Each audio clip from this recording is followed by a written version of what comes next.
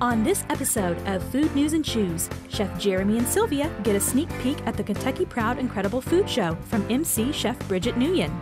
Then Chef Jeremy and Chef Brigitte make Kentucky Proud Nachos with homemade chorizo. That's what's coming up on Food News and Chews.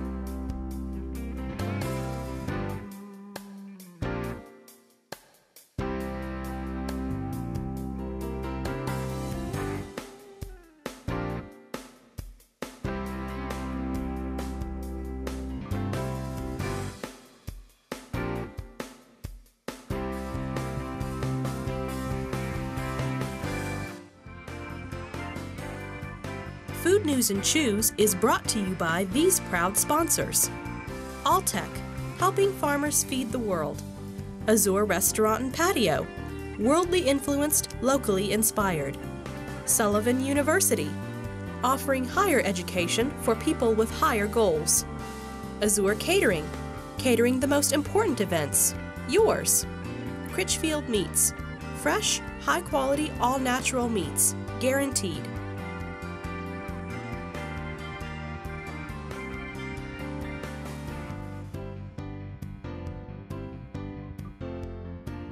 Okay, Jeremy. All right. All right, the school teacher has arrived. The school teacher, okay, I got Okay, now you just listen for a minute. You've been ignoring it. You have been laws about abuse. You have been ignoring your Food News and Chews University courses and saying you got this moonlighting job as a chef somewhere. Well, okay, I've heard that one before. But I want to give you a bit of a lesson here in the local food movement, because that's what we're all about here today. Is that's right. Kentucky Proud and all that kind of stuff. Well, you have a continuum. Well, this is me. Call this Susie. Susie's out of control, scared to death. She doesn't know what to do, okay? Because she's between the extremes. One, the person who comes into a restaurant and says, I want to know the GPS coordinates for the cow that produced this hamburger, okay? All the way to the end where my father at 89 stood in front of an organic milk counter and said, I'm not paying that for organic milk. Take me to my regular store.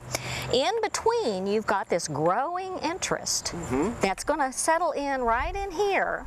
You can tell I'm a wonk. Sure. And Susie is going to get educated. That's what Food News and Chews is all about. It's about good eating, but also fresh and local kinds of foods, and also couple that with eating well and enjoying it, right? So that's where Susie is. Now, so, I like the way you set this up. So this is all about, let's talk about the food movement in general, and it doesn't have to be local, but just talk about, okay, the proliferation of food in America and why people are paying attention, right?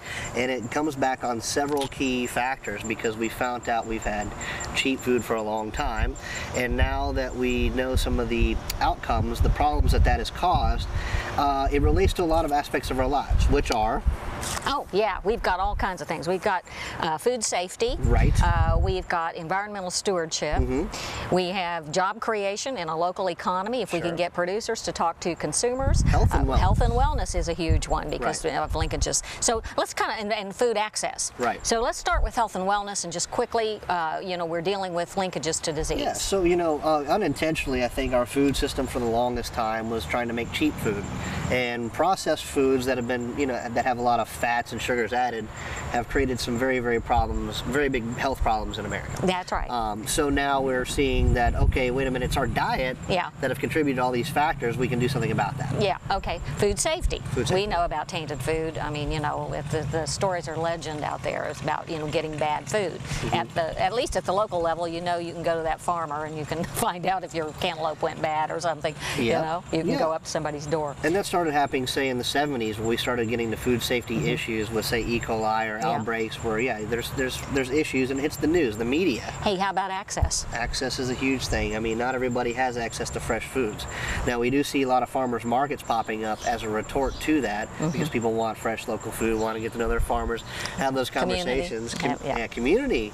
Yeah. That's one that I think is one of the good things that kind of come out of this issue, right? Environmental, that's easy to say. Awareness, because we waste like 40% of our food.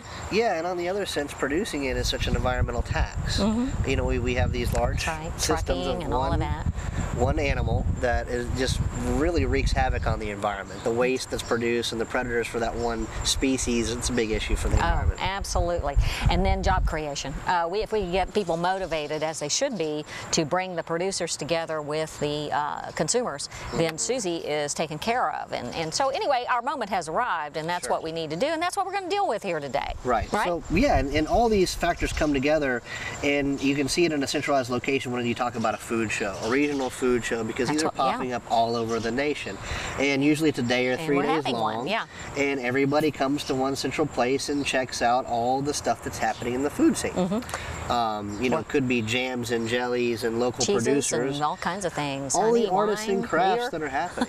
And Brigitte Nguyen is going to join us in our next segment. We're going to go talk to her and make something, aren't we? You know, she's been the MC for our regional food show for quite a while, but she's also part of the food movement as well. She's a chef, and she's done a lot of food shows across the nation and been involved with food across the nation as a media person. So she's an expert. We can't wait to talk to her and see what's going on with the incredible food show, but also just talk about food shows in general and see why people are coming back to the way things were when it comes to food. I love it. I love it. Let's go have an adventure. I'm ready. And you got a B+, by the way. Thank you. Just start showing up for class. Right.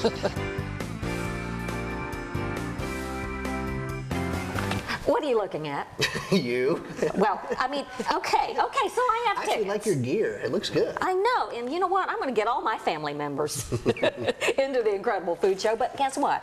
We have landed in Allison Davis's Wild Times Cooking School. She's a rock star. It's kind of home base for us, right? I know, I love it. I absolutely love it, but we have another rock star with us today, and that's not you. I know.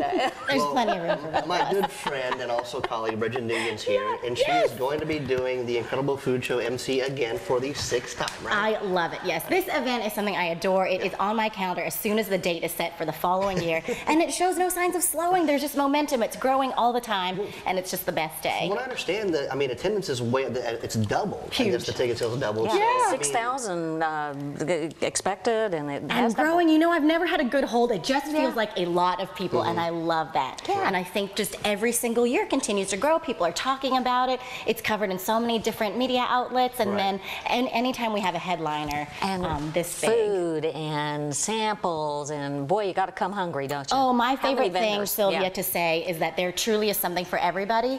I mean, if you like to eat, there's something for you here, and that's all of us. But then if you love to cook, if you want food education, if you want some hands-on interaction, there really is something for everybody. That's what makes this one really interesting for me, because I get to do a lot of food shows, just as you do, in other places. But here in Kentucky, it's all about Kentucky Proud. And, you know, you go to food shows and there isn't any food. You know, you get to see Isn't that the irony of it? Like there's some small samples, but the Incredible Food Show actually has a vendor setup where you can eat, sample, and also buy food. So I feel like that's all I do is eat the whole time. Right, exactly. Yeah, well, you don't look like it. I do. Anyway, tell us a little bit about what's going on, because there are cooking school events there and vendors. Oh, and I all mean, of there that are sort just of a thing. You're the gazillion different spokesperson, things. by the way. Yes, I'm so proud to be. I love doing it. I love to promote the Incredible Food Show. And like every year, we are still going to have the big marketplace with over 100 different vendors. So that's really special to me, because I know people love going to, for example, the farmers market, because they get to talk to the farmers who are growing their food. Well, here you get to talk to the people who are producing some of your favorite packaged items. You can talk to them about how they designed their businesses, how do they started and really develop those products. And that, I think, is really cool. This is kind of a food show on steroids, because it's kind of taken the concept, which is not, you know, something that actually is happening across the country, but it's really taking it to a new level. And I think that is a really valuable thing, because it does have kind of from A to Z. We talk about this whole food movement thing, right? Yeah, and we just finished with that with our food news segment. Yeah, and how people are kind of getting back to what what food is, because we've had a weird food system, and now people want to get to know their farmer, know their food, know the products, where they come from, and get a taste of it. You know, and we should mention that Brigitte also has a television show. I do. I have the luxury of hosting the Kentucky Proud Kitchen, and the two concepts really work well together. In fact, I discover a lot of new Kentucky Proud products every year through the food show. So it's pretty brilliant that we both get to cover. all the new vendors, well, absolutely. Brigitte actually has asked me to come cook on the show with her. Come on, Sylvia, I'm ready for you. As long as the fire department's there, I don't have any problem with it. So you guys need to sign some waivers too. We haven't set up the sprinkler system yet. Let's invite him to come, you know. Actually, we are going to do some tips there, you and I. We are. What are we going to do? Yeah, it's something to do with milling. These breakout quick tips booths. Which is a wonderful concept. So truly, there's just so much information and so many different ways to get it, whether it's through a seminar, there's a seminar room. That's a really nice intimate setting for really getting to have a discussion. Then there's the quick tips booth, which I know you're participating in. And that's also very personal because everyone can just stand right where you are demonstrating, ask you questions. So tell me, It's such Jeremy, a non-intimidating environment. Yeah, people come up and they can really interact with your quick tips. Now this year, it seems like the food show has a heritage theme, a Kentucky heritage feel to it, as in, you know, ground up kind of ingredients. So we're going to do some milling. And what I mean by that, Sylvia, is... Do we have to, like in I Love Lucy, where we'll have to walk around and stomp corn kernels or something? Basically, yeah. But, I mean, we're going to do a little more high-tech than that. But we're going to take wheat and make flour. We're going to take corn and make grits. We're, you know, and it's going to be neat. You know, we're going to use some fun little tools to some tricks. all my cooking techniques to. Yeah. Actually, we're going to work very hard not to cook at all. I love that. But super interactive. So in addition to Quick Tips booth, you'll also be in the Heritage Kitchen, which is new this year. And that again is focusing on some of these Kentucky traditions. So what are you doing for that one, Jeremy? I know there's a great author, Steve Coombs. He's actually you know, a man of many hats, but he's written a new book about country ham. And we're going to do some history on country hams and also some cooking techniques. And he's, you know, an ex-chef too. He's paid his dues in the kitchen. He knows his way around. So I can't wait to, you know, we're going to just kind of batter back and forth and talk country hams. Hey, there are pioneer women out there, and there are pioneer men, but we have a pioneer woman coming. And who is this? So exciting. Ree Drummond, the pioneer woman, is coming. She will be our headliner. And I think so many people here in Kentucky, and everyone really nationally, relate to her in some way. I think it's because most women kind of want to be her. But she really has given this new voice and freshness to home comfort cooking. She's very unapologetic about using butter or maybe convenience items. And that's something that we want to know more about. She feeds her family. She works hard. She homeschools her kids. And she's just something, just this phenomenon that's just so much bigger than we ever anticipated. It's sort of the balance of all this stuff, you know, because the whole food movement is so exciting. And it's about good, wholesome, fresh, local food, but it's also about enjoying food, isn't it? Exactly. And if you see those people, which we have, just milling around, you have a cookbook signing corner and all of those things, and people are really engaging. Things like the Incredible Food Show bring America back into what food should be about. You know, there was this long, dark gap for many, many generations where food was not important. It was all about cheap, quick. And now, you know, things like this, you see the masses of people coming out and studying exactly, okay, what is real food? You know, how does it grow and how is it made? What does it taste like? And how can I get my hands on it? How can I learn how to cook it? And this is what this is all about. It really starts a conversation. And so I think that's what's so important about food. You know, having done these and been involved with these, we have our little place where we, you know, we go around and interview people. But how do you MC such a thing? It is fun. What is fun is how much space. Yes, there will be 2 of me that day. I wish there were 2 of me that day because we always say, I think as chefs and as just food lovers, we wish we could sit in on every single seminar, every quick tip, every single heritage presentation. We want to be there and talk to every single vendor. We want to be there bright and early. First 300 people through the door get free breakfast, and it's a Kentucky Proud breakfast cooked by all the Sullivan students and staff. And so I truly think it's one of those things where you feel like you want to be in more than one place at one time. There's just so much going on. Tell us about how you, your food history, and tell us about your own kind of journey. Sylvia, just love food and grew up around food and kind of took a little bit of a diversion and got distracted as a financial statement auditor, which was a very strange career choice. But then once I moved to Kentucky, I followed my real love, which was food, and was cooking in restaurants, but then also came to be involved in a little bit more food media. So I get to do great things like host Kentucky Proud Kitchen and be involved in the food show. All right, I'm going to tell you right now, I'm not cooking with her because I bet she's, being a financial advisor, you have to have the exact ingredients. But see, we are going to be cooking. 4 ounces. Oh, no, yes, we are. You didn't know when you signed up for this gig that cooking is involved. We are going to cook. You have to have exact ingredients? Oh, no. Right, we don't follow recipes that closely, but you can just wing it. That's my problem.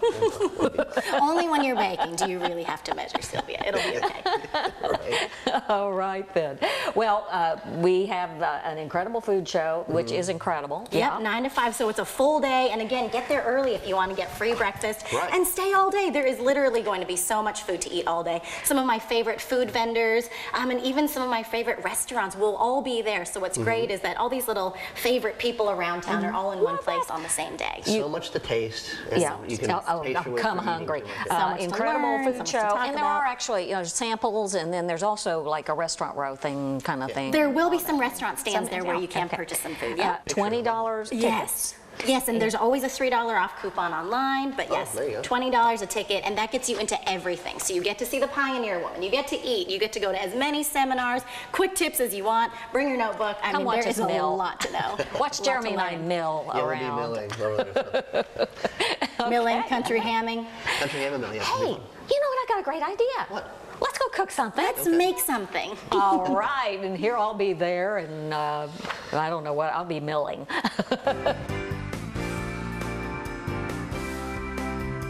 Hey, we're gonna make something special, and I'm between these two genius cooks. What a compliment. And I'm the Vanna White of cooking salads. Definitely going to be putting you to work too. And So- here I go. so And Jeremy, go for what are it we while I'm making, showing Jeremy? off these vegetables. Can you tell from the ingredients what we're going to make? Whatever could it Okay, be. Oh, we're gonna make some, these, we're gonna use these. Vegetables. We're making nachos. We're right? making nachos. I had ulterior It's gonna be motives. super I love fun because nachos. all the ingredients you could basically get from the Incredible Food Show. Absolutely, yep. Kentucky with- Proud Nachos. Who would have thought? With the exception of one, because, well, actually, you might be able to find this there. Who knows? Go ahead and find out. It's a surprise. But we're going to make house-made chorizo. Awesome. And, chorizo is pretty popular nowadays. So is, all Mexican cuisine. That would be sausage, right? Yeah, this is going to be a homemade sausage. Now, typically, I'll go to the grocery and just get some ground pork, or you go to the farmer's market and get some ground pork from your local farmer. At the restaurant, we just take about a pound of pork shoulder for about a quarter pound of fat back, and we can run it through a grinder. So if you have one of those at home, I suggest doing it. The results are that much better. A pound of shoulder, quarter pound Quarter of pound fat of fat back. back. Nice. Yep. Okay. So it's a good ratio. It's that 80-20 or 80-25 really is what it. Yeah. People can get Well, that extra. at their local. Yeah, you can buy that, but go to the farmer's market and get a package of ground pork. Their ratio is going to be right on. That's the way to go. So a few rules when I do a sausage like this is I like to toast the spices. So for chorizo, I get a pan nice and it's pretty toasty already, and it's dry. There's nothing in there. I'm going to add about a tablespoon of chili powder.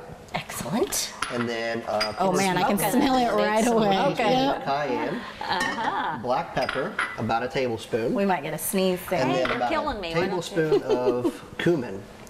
And we're just going to roll Man, that this smells around good. Good already, right? Yeah. with a wooden And you do spoon. it dry. Yeah, do it dry. And see those whiffs of smoke that are already kind of smelling great? Oh, it That's does what you smell want. great. You don't really want to brown it or blacken it, but a good 20-30 seconds in here Okay. is all it takes, and it makes it just a really pungent. Oh, it smells so good already. Yum. Yeah. So Well, the spices go into the ground pork. I am a chorizo lover, Jeremy, and I have to say I have not made my own chorizo. So, confession, now I am The way learning. you taste this will be the only way you go from now on. It's so easy too. So those spices are in the pork. Now to this, I'm going to use a chipotle adobo. Now if you guys open those cans of chipotles, that sauce that's in there, that's what you really want, is that sauce, which is typically tomato and paprika and cinnamon and lots of oregano and onion. Can you find this in a grocery store already done, or do you need to do that? you can. You can Okay. find this. If you buy a can of chipotle peppers, you're going to find this sauce or this stuff around the counter. That's what those And peppers are people don't swimming really in. use it. You know, use the it's peppers so and discard good. the sauce, but I want the sauce, right? So a good Okay. tablespoon of that. A good maybe quarter cup of sherry vinegar. Ooh, I wouldn't have thought vinegar goes in chorizo. And it usually It's an doesn't amazing unless you're thing. talking I've about even the learned Mexican this. versions. The South American versions usually have a vinegar, whereas the Spanish versions or Portuguese are dry cured and they don't have the liquid. So a good one jalapeno seeded and minced goes in there as well. This is going to be the freshest, greenest chorizo. Right. I mean, the ones I've purchased have never had anything green like that in them. Yeah. So Well, see, this that's is what I great. like about the contrast, the dry spices and dried herbs Yep. versus fresh. All the fresh ingredients. So a good, I'd say half cup of cilantro in there too. So all we have to do now is mix it up really well. And it's going to look familiar, kind of like the normal chorizo you're used to in the store, except for it has Now, the nice bright chorizo, red. you said, is spicy, obviously. It's got a lot of cayenne, all Oh, I that kind of forgot, stuff. we have to add salt, right? Yeah. Oh, yeah.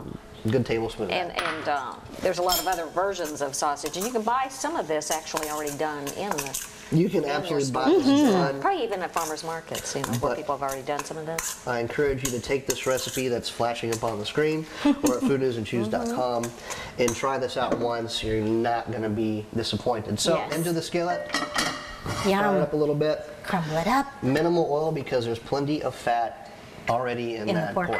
That's why we love pork. It's the best meat, I think. Yeah. I love it. So bacon, yes.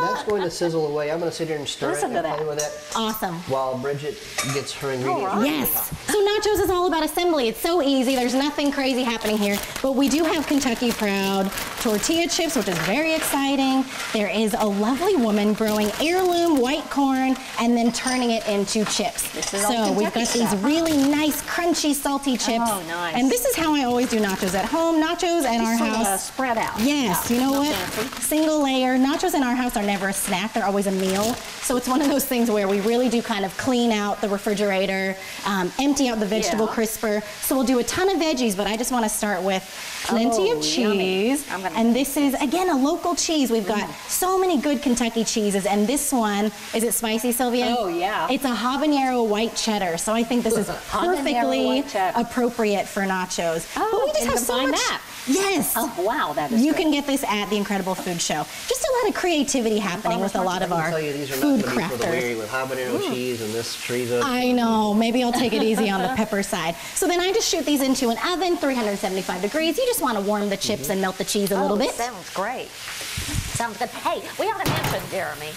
that at the Incredible Food Show, not only can you get food and samples, but you can actually get stuff to do it with, like these. Yeah. There's plenty of craftsmanship there. And if you can find one like a homemade kitchen stove, that's pretty nice. Yeah. And also like the cast iron skillets when we get done with our milling. Well, you know, we're go over to the cast iron skillet man. Cook our cornbread in a cast iron skillet. Totally. Is that what you're supposed to do? That is so what you're supposed to do. My dad always with said. some pork product. You need some bacon grease down at the bottom of that cast iron skillet. Wow. But yes, and there's also cutting boards, and it really is a great place to buy gifts. I get a ton of my holiday gift giving and get a lot of Christmas presents, stocking stuffers, all kinds of good stuff.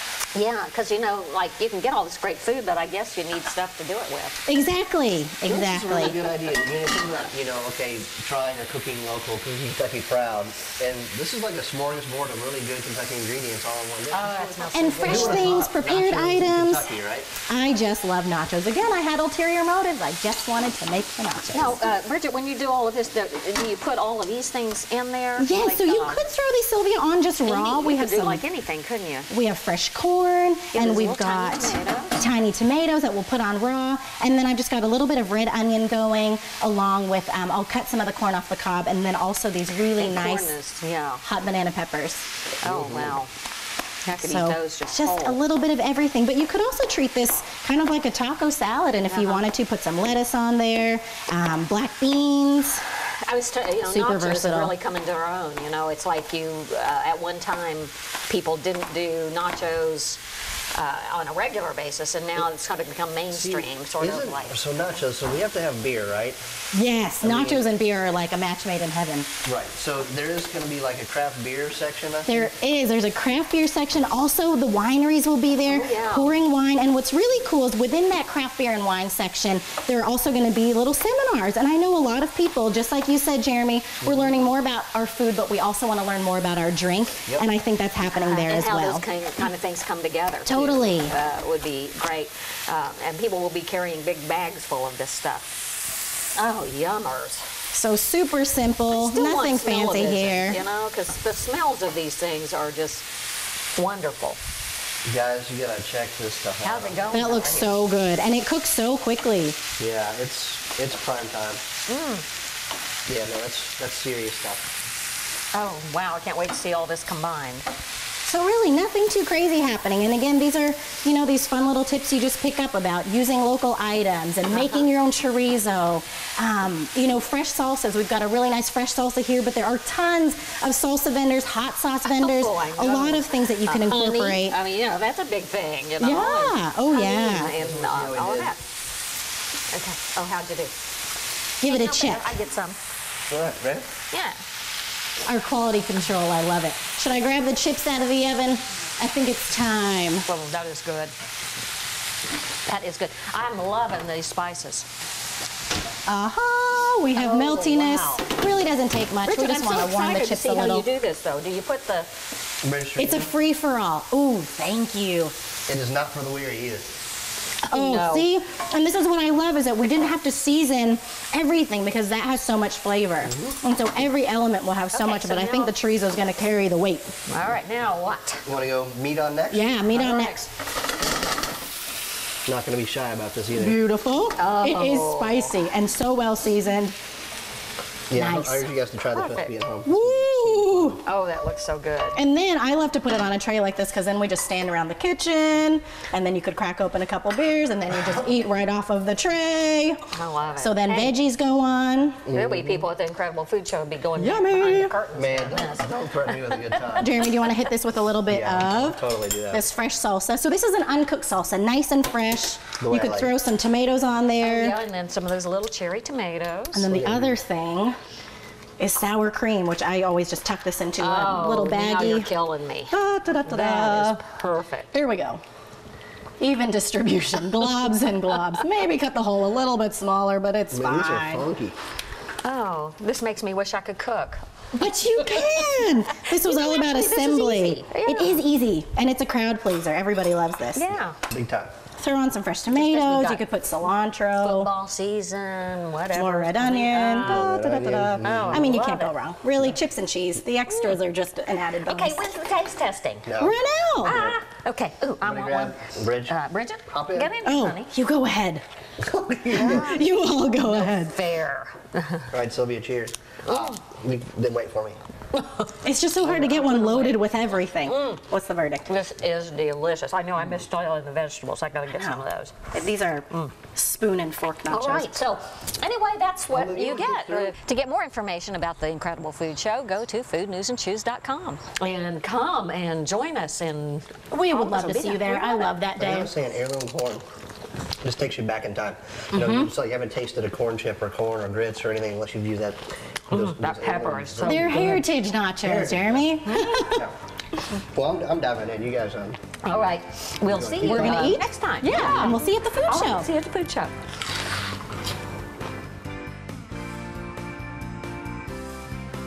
Food News and Chews is brought to you by these proud sponsors: Alltech, helping farmers feed the world; Azure Restaurant and Patio, worldly influenced, locally inspired; Sullivan University, offering higher education for people with higher goals; Azure Catering, catering the most important events, yours; Critchfield Meats, fresh, high-quality, all-natural meats, guaranteed.